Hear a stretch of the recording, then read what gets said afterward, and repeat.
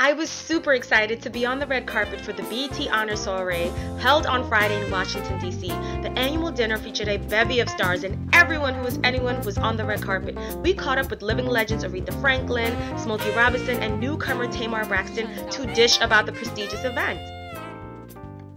The important thing is that we pay tribute to people who don't normally get paid tribute to. And so, you know, it's like Ken Chenault, the CEO of American Express. Now, everyone in the business community knows him, but does our audience know that the CEO of American Express is African American?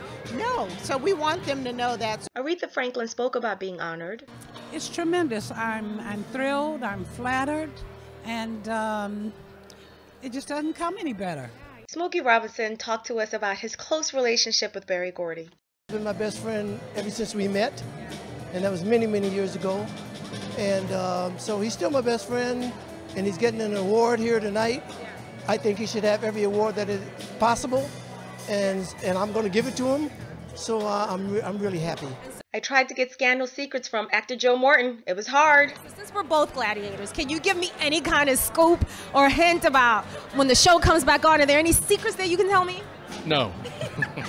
You're performing tomorrow. How do you feel about that? Are you nervous, excited? What are you feeling? Excited. I'm so excited. First of all, Diana Ross is one of my idols, and I get to sing a Diana Ross song, and me and my sisters would fight over who would be Diana, and so she gets to be her for a day. Tamar is so funny. So how did she prepare for such a huge gig? You don't prepare. You just, you practice and you let go and let God. Tamar Braxton looked amazing. What is her weight loss secret? It's very simple. You have to break up with food. You really do, because, food became like my muse when I was pregnant. I mean, of course you want to eat more, but that's all I did, So, food became like my second boyfriend. We had to break up. We're never getting back together ever again. And so that's it. You just have to watch what you put in your mouth. Tamar could do it. I could do it too. That's fine, right? We talked music with the Queen of Soul. Who was she listening to? Who am I listening to? Today I like Bruno Mars. I really like Bruno Mars and his group. They are too cute.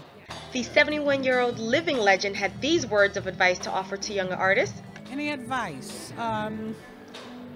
Yeah, don't get a swollen head. Keep your feet on the ground. I clearly had fun. I can't wait until next year. Thank you, BET.